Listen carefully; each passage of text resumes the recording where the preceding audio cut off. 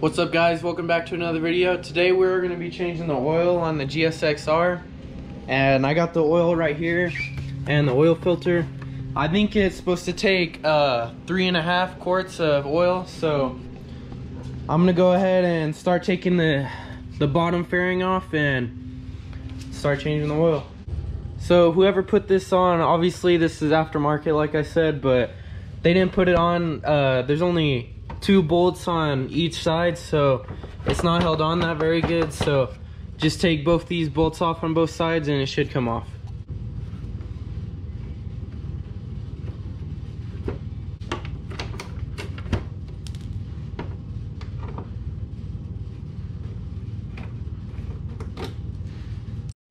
Alright, so this one just had a stud holding in that side, and this one's just zip tied in, so I'm gonna go ahead and take those off.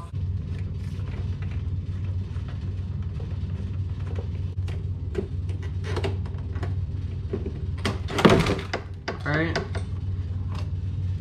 just fell down. Go ahead and get this out of the way. Here's the oil filter right here. Alright, so the oil drain plug is just right in between the exhaust right here under the oil filter. So I'm gonna go ahead and take that bolt out and start draining the oil.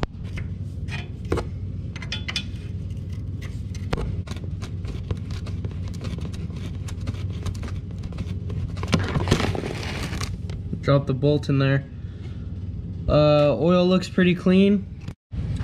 I'm gonna start taking off the oil filter now that the drain plug's out.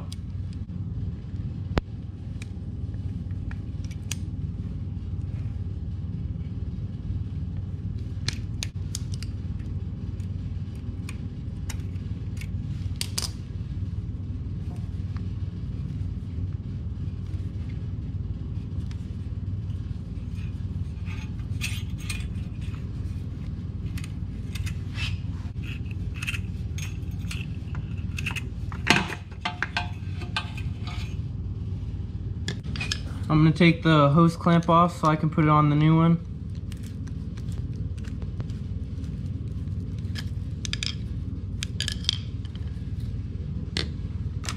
And here's the new one right here.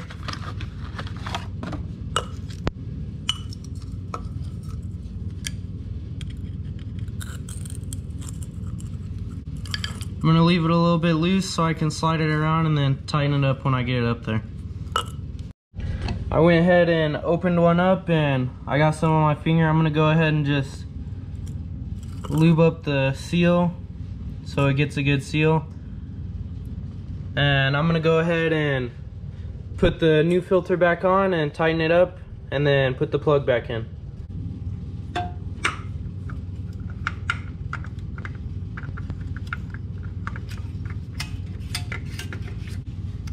I'm gonna go ahead and put this on after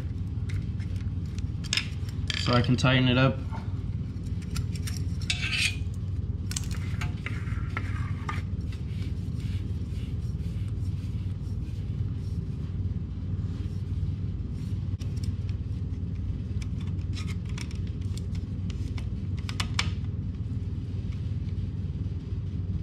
I went ahead and got the drain plug out of the oil pan, and there is quite a few of big metal chunks in there, which is kind of concerning, but I'm gonna go ahead and pick those off and then put the drain plug back in.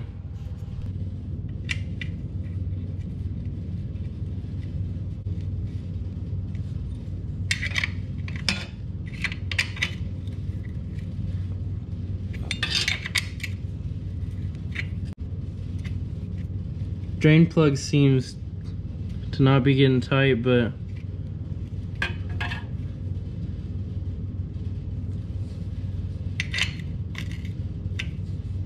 that's not very good. Alright, so I went ahead and took the plug back out, and I looked at the threads and they don't look that good. This actually came out of the bolt, like a thread of the inside of the motor. So I guess I'm gonna go ahead, and there's a bunch of sealant tape on it, so I'm gonna go ahead and do that, and hopefully it'll start getting tight or something and it won't come loose. Alright, so I went ahead and put a bunch of sealant tape on here, and hopefully it'll tighten up.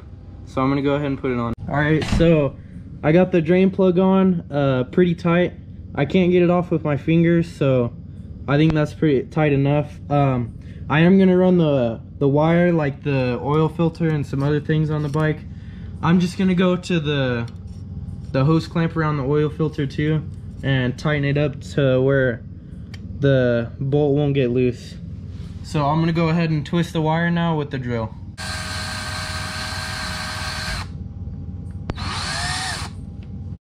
Alright, so I got it twisted and onto the hose clamps, and they're both pretty tight, so I'm gonna go ahead and tighten the hose clamp up.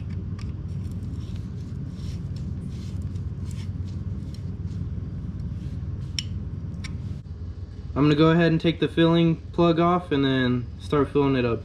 It actually says right here how much oil it takes. It says 2,800 milliliters, which converts to almost 3 quarts. So I went ahead and got 10W40 because that's what they recommend for the bike. So I'm gonna go ahead and put about 3 quarts in there and then check it. You want to make sure the bike is sitting straight up, and then check it to make sure that it goes to full, which is right here.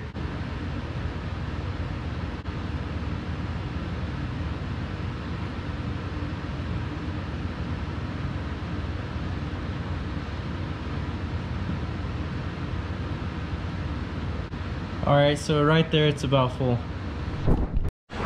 Alright, so it was at full. It went ahead and like sucked some down, so it's about like half now when it's sitting level.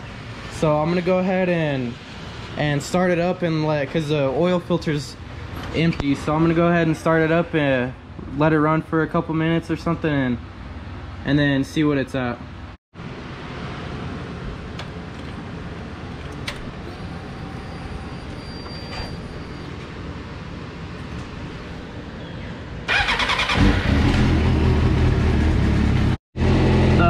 Pressure light was on, but it went ahead and went away, so looks like we're good.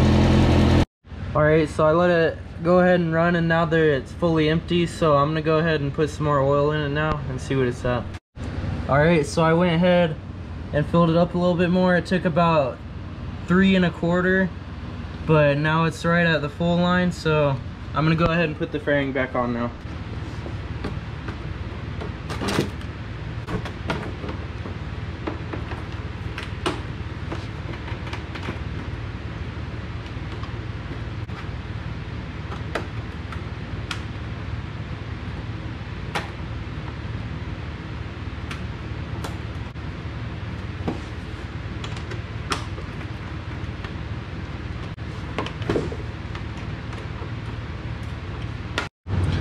I went ahead and found some bolts that'll fit in here. This one actually is missing the clip, but I'm gonna just put a nut on the back side and that should work out.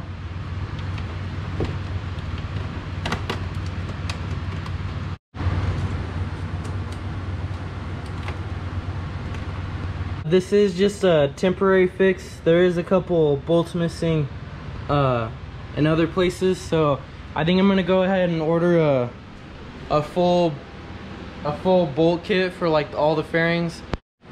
The oil looked pretty clean when it was dripping, but now that I look at it in the bucket, it looks pretty bad. So good thing we did change the oil. I was just gonna change it because of new owner and all that, but it looked like it really did need changed. All right, so the new helmet just came in.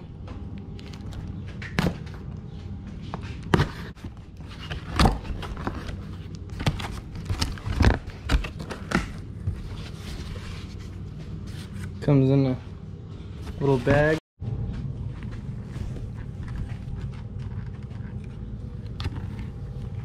Oh,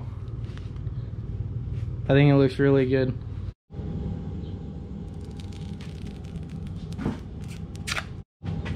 All right, so I got the tinted visor here, and it has some vents on the side too. I think it looks really good. We got a new license plate bracket.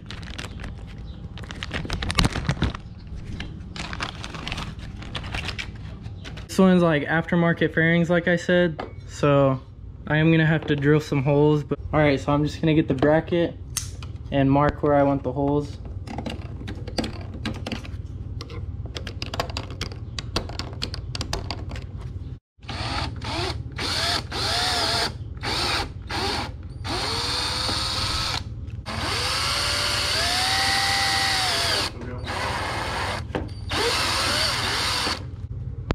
All right, I'm just gonna put the bolts on now.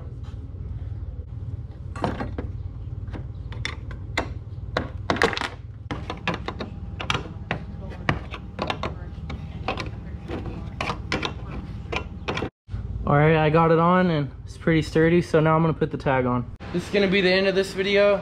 I hope you guys enjoyed this video, and if you did, go ahead and hit the like button.